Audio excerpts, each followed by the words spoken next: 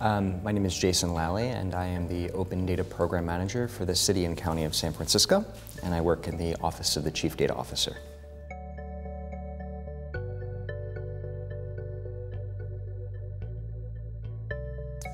The most exciting thing about being at Data by the Bay is really being able to talk to folks who are in sort of engineering, data science roles, the traditional technical roles, because at Data SF, which is the program I work for at the city, our goal is to empower use of the city's data. And this is a key group that could use that data. We want to make sure that we are constantly improving our program and the data that we publish. And so this is as good of any audience to talk to. And we haven't had the opportunity to really engage as deeply as we'd like to.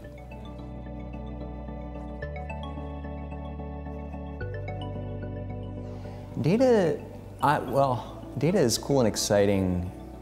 To me, it's always been cool and exciting.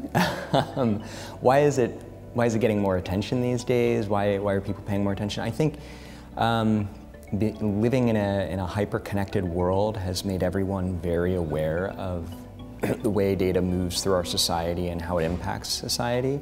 I think particularly for better or for worse, all the various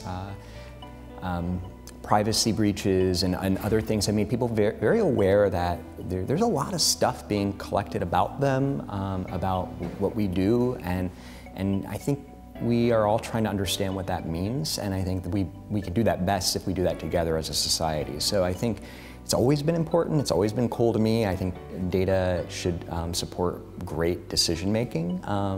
It hasn't always.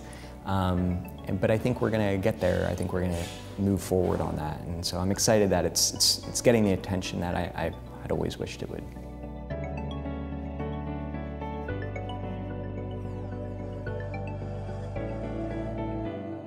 So out of today's tracks, I'm really interested in understanding what other people are doing in terms of impact in society.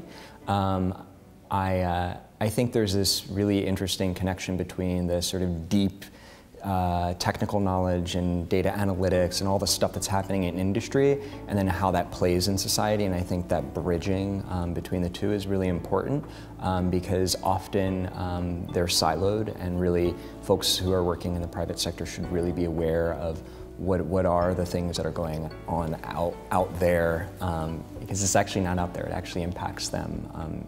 And so I think that those talks excite me the most. And then just personally, I think learning a little bit more about what others are doing, it's always great to learn more. So I'm excited to be here.